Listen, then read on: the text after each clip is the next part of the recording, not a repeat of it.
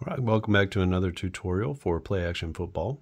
This is a new tabletop cards and dice game from the Clark & Addison Gaming Company. In this video we're going to cover punting. Now punting for some games is very complex, for others it's very simple. In this game it's pretty simple, not very difficult at all.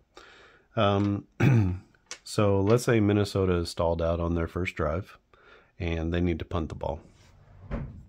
Just a regular punt, nothing special. What you'll do is you'll take your 1d10 and you'll look at the punting chart. You can see here there's punting. There's a coffin corner punt, which we'll cover in just a minute. And then there's just sort of your regular punts here. So when we roll, we get a 10 and we cross-reference our roll with the punt. So 60 yards is a punt. That's pretty good. So we'll mark off the 60 yards. And now the other team needs to roll a d10 for the return. And the return in this case is a fair catch. So 60-yard kick, a high boomer, stays in the air a long time, and the receiving team calls a fair catch. Let's say instead it was a 7.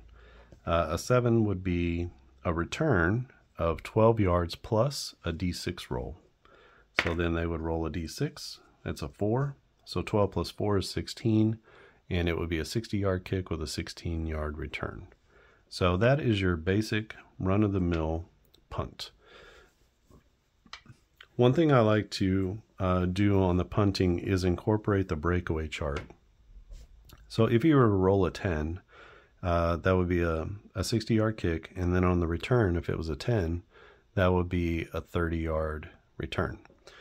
And it would give you an opportunity to roll on the breakaway chart. Now, if it's a 1 to 4, you only have the 30 yards and that's it. If it's a 5 to 10, then you have an opportunity for a really big play. We have a 10, that's the biggest play you could have. So it doesn't matter where you are on the field. If he caught that at the goal line, he would take it in for a touchdown. So 70 yards plus the 30 yards is a touchdown. I don't know if you can see it here, but the 10 on the breakaway chart is 70 yards. And then you just simply add that to the original return yardage. And that gives you a punt return for a touchdown. So that's how you can do punt returns for touchdowns.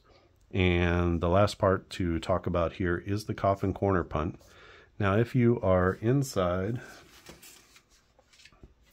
the 50-yard line of your opponent, let's say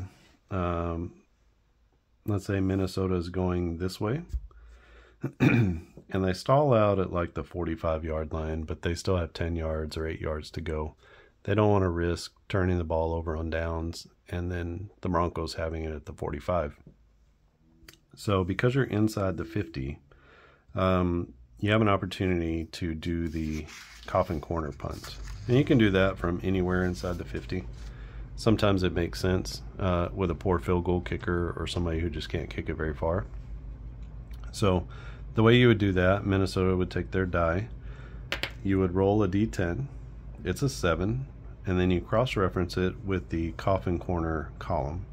So that would be a kick. And basically what you're doing is you're angling the ball out of bounds.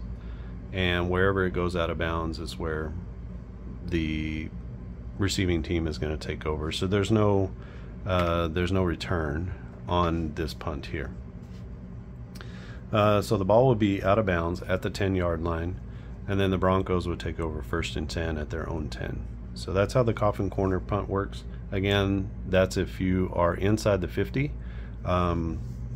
It doesn't make a lot of sense because you're gonna have a lot of touchback opportunities here, right? So what you want to do, and there are some touchback opportunities anyway, but what you want to do is inside the 50, you want to use the coffin corner punt if you don't want to go for it on 4th down.